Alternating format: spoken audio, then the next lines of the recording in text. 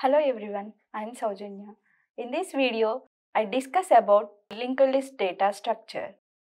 Before going to start linked list, we need to know about what is list.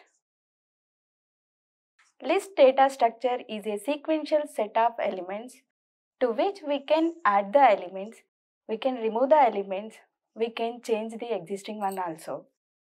Here, I want to arrange the list of names according to the first letter of their names. Here we have list of names Ramya, Anshi, Soumya, Cherry. We need to arrange these names in sequential order, that too according to the first letter of their names. This is an order list after arranging all the names in sequential order and according to the first letter of their names. Now the question is how to arrange these names in a memory. In order to maintain a list in a memory, there are two ways. The first one is arrays and other one is linked list. Basically, these two are the data structures. We have already seen arrays data structure in C language. Now we will discuss a linked list data structure. So what is linked list?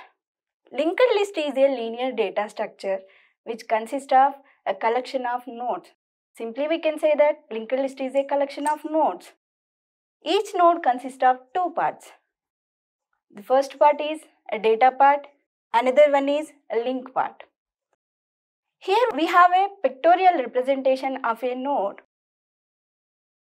It consists of two parts. One is data part, another one is a link part. Data part contains the actual data and link part contains the address of the next node. This is how we can represent the node. Now we will see representation of linked list. Here we have a list of elements 23, 54 and 90. I want to arrange these list of numbers in a linked list. For this purpose, I need to create three nodes. Each node consists of data part and link part. In that, I am going to arranging the numbers accordingly 23, 54, 90. In the first node, we have the element 23. In the second node, we have the element 54. In the third node, we have the element 90. Here, I am assuming the addresses 1000, 5000, 4000 accordingly. In the first node, I have an address 5000, which is the address of the second node. That means the first node is pointing to the second node. In the second node, I have the address 4000, which is address of the third node. Second node is pointing to the third node. In the third node, we have a null. That means it is end of the list. It is not pointing to the any other node. Yes, we have a data address. Then how we can connect these nodes? By using these arrows. Now there is a link between each and every node. Now from the first node I can easily reach the second node. From the second node I can easily reach the third node. Now the question is how to reach the first node. If you have the first node address, we can easily reach the first node. But where we can store this first node address? For this purpose, we need one pointer, that is head. Here I am giving the name for this pointer is head. In this head pointer, I am storing the first node address and I am giving the link to the first node. Now I can easily reach the first node. Head pointer consists of the first node address. From this, I can reach the first node. From the first node, I can easily reach the second node. From the second node, I can easily reach the third node. With the link part, we can connect the two nodes.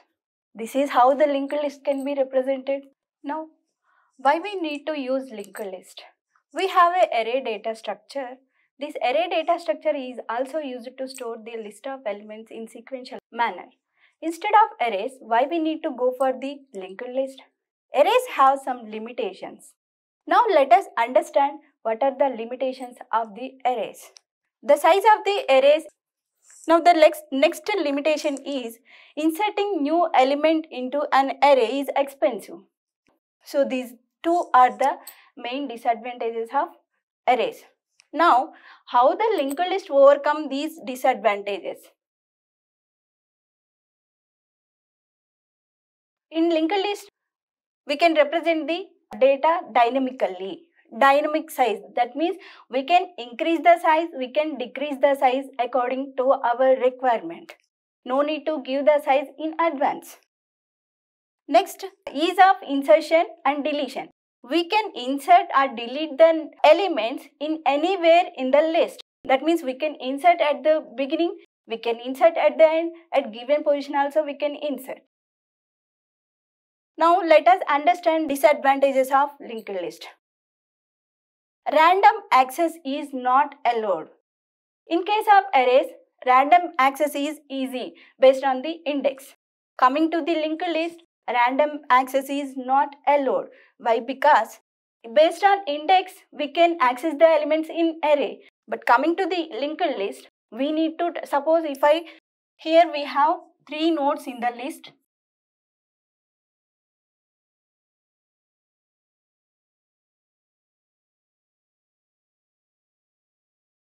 If I want to access the third node from the list, I need to traverse first node, and from the first node I need to traverse second node, then I can reach the third node.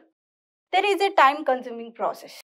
So random access is not allowed in the linked list. Next one, extra memory space for a pointer is required with each element of the list. In the node we have 2 parts, one is data part and another one is link part. Here we required one more space for the pointer.